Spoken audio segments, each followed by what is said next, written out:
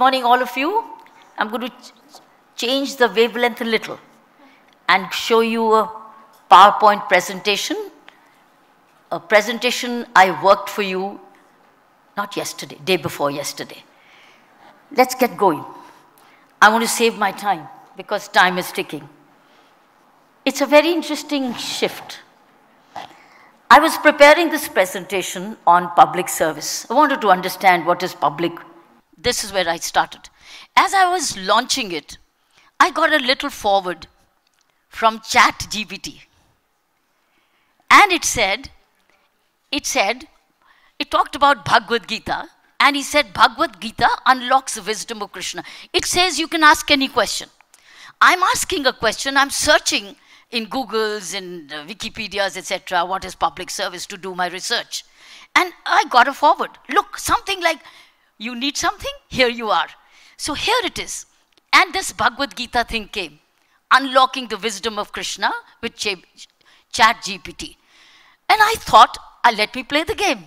I was searching what is ChatGPT, and I decided to do this naughty thing. So I started to ask. I asked Krishna.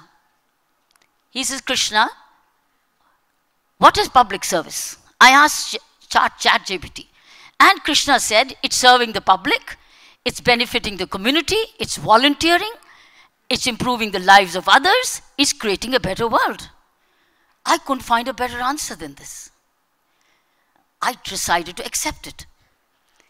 It is an act of serving the public, it's benefiting community, it's volunteering, and as Mr. Lalit also said, law as a public service is volunteering when he talks about internships, improves the lives of others, as he also mentioned, go to the rural areas, help improve, create a better world.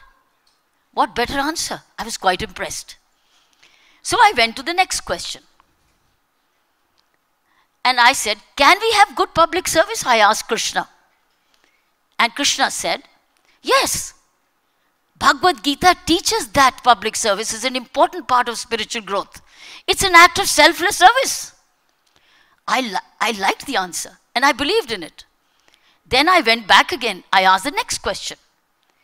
And the next question I asked was, is the public service viewed like this in today's world? Where it's talk about selfless work? And Krishna says, I cannot answer this question, as it is not related to Bhagavad Gita or my teachings. It's very interesting, because I took the Bhagavad Gita to the current world. That is the public service viewed like this in today's world, which is an act of selfless service. So I still go back and ask.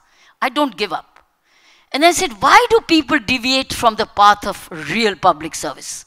And Krishna says, according to Bhagavad Gita, people deviate from the path of real public service because they're driven by their own selfish desires and attachments. They become attached to the material world and forget their true purpose, which is to serve the divine. Here, you can call it humanity. They become distracted by the pleasures of the material world and forget their spiritual duties. So I ask my next question. So I say, how can we keep them on the path of true public service, Krishna? And Krishna answers on the ChatGPT, Radhe Radhe.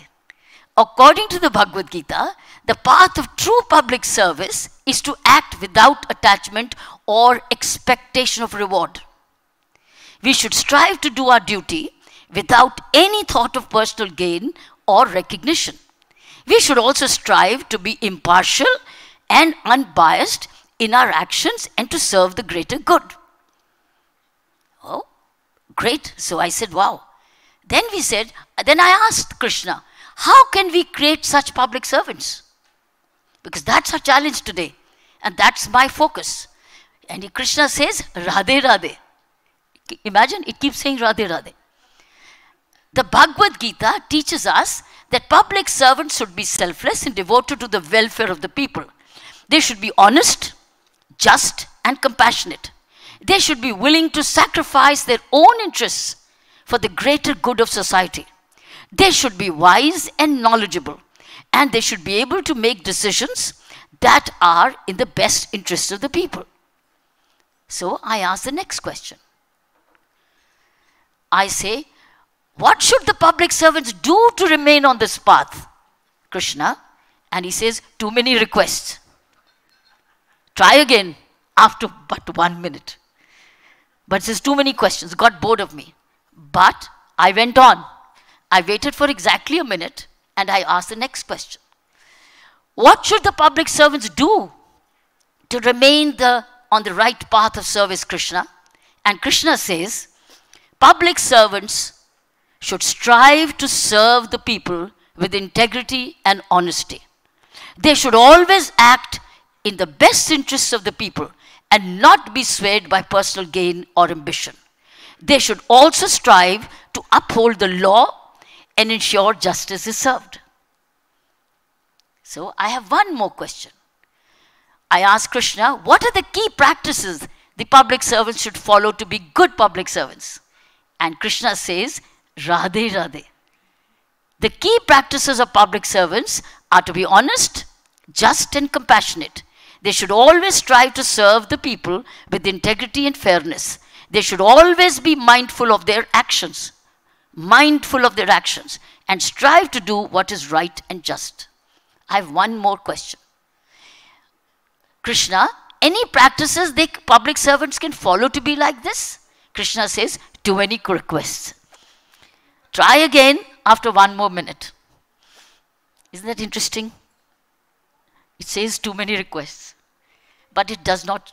Then it last but not the least, it says, any key practices I ask again, they can follow to be like this? Krishna says, the Bhagavad Gita teaches us to practice yoga, meditation, and self-reflection. I think the key is here self-reflection, self-audit. These practices can help us to cultivate a sense of joy and peace in our lives. Additionally, it is important to be mindful of our thoughts and actions and to strive to act with kindness and compassion. I couldn't find better answers. It goes to our root of our being, our DNA. That's what public service is. And this is all on ChatGPT. Friends, I thought, let me now take you to what is good governance. According to the United Nations Economic and Social Commission for Asia and Pacific.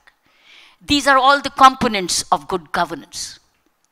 One, which is accountable in a time-bound manner. One which is transparent, now using great technology to become more transparent. One which is responsive, again, visibly or through use of technology. One which is equitable and inclusive. That's what you see in most of the policies which is being claimed at. One which is effective and efficient. One which follows the rule of law. One which is participatory with lots of town halls, consultations, consensus-oriented. These are, friends, the characteristics of good governance as far as United Nations Economic and Social Commission for Asia and Pacific. This is what public servants are expected to be doing: accountable, transparent, responsible, equitable, effective, and efficient, following the law, consensus, etc., participatory. I wanted to show you something very interesting, which I thought I would. It's an African proverb. It says, the dog is not barking. If the dog is not barking, when the thief is stealing, it means both are friends. I want to now share with you, before I get into the Q&A with Kaveri, is 5 good practices for public officials.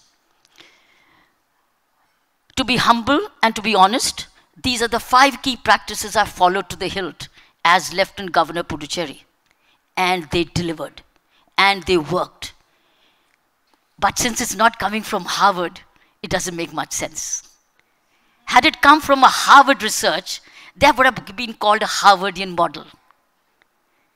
It won't be called Puducherry model, because it's not come from Harvard or Columbia. But it is a model. If we start following, it will work for public officials, and we are bound to have better governance. Number 1 is the redressal system, where in Pondicherry, any complaint which it came was totally digitized and tracked. It was tracked, every grievance redressal system, every grievance, however big or small, little or little whatever. It was consequential or whatever. Our approach was, why should people wait to be served? And what did we do? All sources were tapped. Social media, open house, toll-free, WhatsApp, emails, postal, portal. All these were tapped. Grievances reserved were acknowledged, recorded and tracked with government departments for redressal. Petitioners were staying connected with their grievances was satisfied. We would pick up the phone and check. Anybody from here from Pondicherry background can probably say yes or no. Go up and say, don't please me. Go up. Do you remember? How was it? Sorry? Transparency. But did you experience it or you heard it? You experienced? We lived it, friends. If we start doing this in every level, chota level to bada level, every level, if grievance redressal system is properly tacked, you have an app, the mygovernment.in right now. Many times when people say, kisko shikayat kare, I say, go to mygovernment.in. It's tracked and it's sent to the department. After that, I do not know what happens. But if every department from the tehsil level up here, we develop the system of grievance redressal, it will work. Second, we absolutely did CSR mobilization in Mission Rich. Pondicherry was going dry, friends, and they had no money. And whatever money they had was very little. And public contractors were not giving orders to PWD because they were not sure of money, bills being paid. And Pondicherry being going dry and it was getting saline waters, poor men were buying Bisleri water. We tapped the CSR and government spent no money. We got the machinery and the contractor paid directly. And we only, as junior engineers, supervised the irrigation canal cleaning. And we left Puducherry 7 meters high. By the time we left, it is because of the CSR mobilization of the Lucas, the Inox, the MRFs, etc. We had these, and we left. Do you know what? We spend millions and millions on PWDs.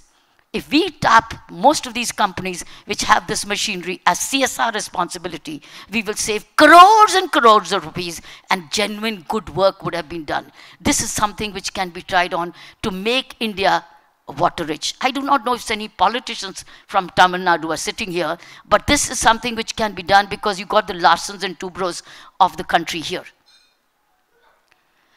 Third, good practice. WhatsApp groups across rank and file. I had a WhatsApp group from Lieutenant Governor, Chief Secretary, all secretaries, directors of the government with me. Every day we would share the news, whether it's coming through the New Indian Express, etc. Whatever was the news of the day, we all shared because everybody was not reading all papers. But we made them read the important news, what was challenging us. And this is how we connected from Lieutenant Governor, Chief Secretary, all secretaries, deputy directors, and a certain politician came and disbanded the whole WhatsApp, saying this is not required because it was providing transparency and accountability. I had to reinstitute it to get that gap going. Even the bureaucrats did not want it, but we had to do it. Fortunately, I was in that position to insist on it, and we got it. That WhatsApp gap, it was naming and shaming and recognizing. Why can't we have WhatsApp groups from top to level? Vice Chancellor to HODs and teachers have a chat, share a message. Even if something is not palatable comes up, you can have a discussion. But allow free flow of communication of this. And I tell you it worked. It works. It provided that internal interaction. And fourth, financial prudence and strict adherence to financial rules. If we strict adherence to spending according to the budget allocated. And there, the finance secretaries of the day, chief secretaries of the day saying this is beyond the budget, cannot be done.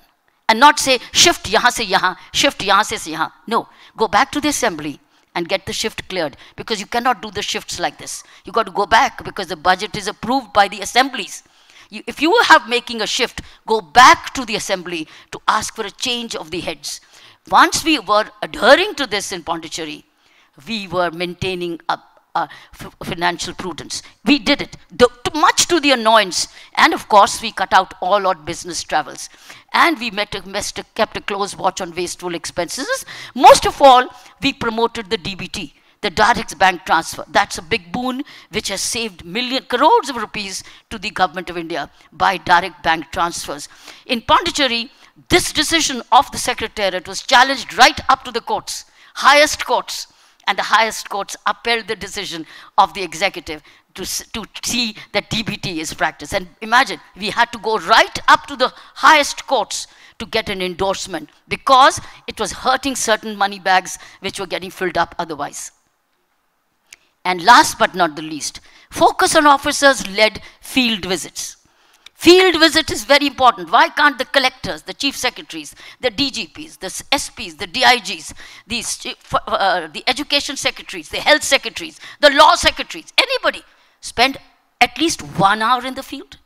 Rural secretaries, 1 hour in the field? Just 1 hour, go visiting villages, go visiting schools, go visiting dispensaries, go visiting the colleges, go sit in the class and see how the teaching is happening. Why not? Why not? I'm not preaching. As Lieutenant Governor, I cycled the city, Pondicherry, over every weekend. I biked and cycled around to see how things were happening. And in that biking, friends, in that biking, NCC students would join me, NSS students would join me, cops would join me, volunteers would join me, but we went to the dirty ponds, the dirty areas to get the matter cleaned up. Why not? That was, or in a bus together, rather than every car going around separately, we would all jump into a bus and go to areas together, all departments together on the wheel, government on the wheel. Collectors can do this, SPs can do this, secretaries can do this, chief secretaries can do this. The ministers can do this. Why not sit down together? Why go so many cars with so many sirens? Sit in a bus and go to the place of solutions or problems. Listen to this. Self-discipline. What exactly do you mean by that? The rule number 1 is to get vitamin N. It's on discipline. Vitamin N. Yes. That's the rule number 1. You need to inject yourself with vitamin N. N is for? N is to learn to say no. That's a vitamin. Yeah. That's how to get self-discipline. Secondly is setting your priorities right. Thirdly is avoid complaining. Those are the 3 factors which can lead you to self-discipline. That to me, that's your presentation as I organized for you the day before yesterday. And the last one was the vitamin N, learn to say no. Public servants will have to have the courage and the conscience to say no. And second is get your priorities right. Get your purpose intact. You came to this public service to serve the people. Keep that purpose right before your eyes. And stop complaining. Saying, "Main ye nahi kar saka, I couldn't do this because of this reason." No reasons. You do what you're supposed to be doing and do it the right way. So vitamin N and priorities right and no complaining. If these 3 things also are followed by the public servants of India, India will be different in another 2 years. Thank you and Jai Hind. Keep that. Kiran, you know, we have just about 2 minutes. So I want to ask you a quick question. Firstly, I think I would rather ask Kiran than ChatGPT. I think you make much more sense. But you've been an IPS officer, you've been a politician, you've fought an election as well. You've been an individual in public service as well. Which has been your finest role in public service? In which do you think you've contributed the most? Pondicherry. Okay. And why is that? Because I had the holistic approach.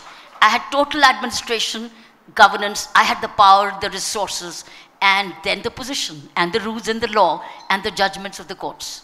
I could do the best. I emerged, I could contribute to the maximum. But do you feel that you were let down by the politicians who perhaps didn't support you all the way? Could you have done much more? No, if They were letting me down. The courts were pulling me up. No, And they I brought mean me by, They did. you know, in the sense that your term was curtailed. No, my term wasn't curtailed. I did almost 4 years Yeah. and 10 months. I didn't need to do more. Right. Will you ever contest an election again? Never again. Why is that? That's not me. Okay. I'm not transactional by nature. I'm Right. very, very transformational and giving by nature. So, could we request the Prime Minister to appoint you in some other role? No, and sir. what would it be? The Prime Minister has enough to do. Don't bother him. Right. I'm so sorry we can't take questions for Kiran, but you know she's so accessible. You can ask her anytime. We've absolutely run out of time for this session. Thank you so much, Ms. Bedi, as always, for enlightening us and for showing us both the power and the limits of ChatGPT. There are certain questions even ChatGPT can't answer. जो मैंने पूछा वो तो ठीक बोला. हाँ, but वो busy भी था ना, हाँ? कभी-कभी busy भी था ना, too many questions. नहीं तो भी 1 minute में जवाब दिया. Okay. It was prompt. In fact, it really measured up to. Otherwise, I won't have presented to you if it was not correctly done. But I would rather ask you than ask ChatGPT. It's exactly. It was going by my thinking. Okay. It was Mr. going Chawla by- is telling me to keep quiet now. Okay. No. Thank you. Believe me, if it was not with my thinking, I wouldn't have included it.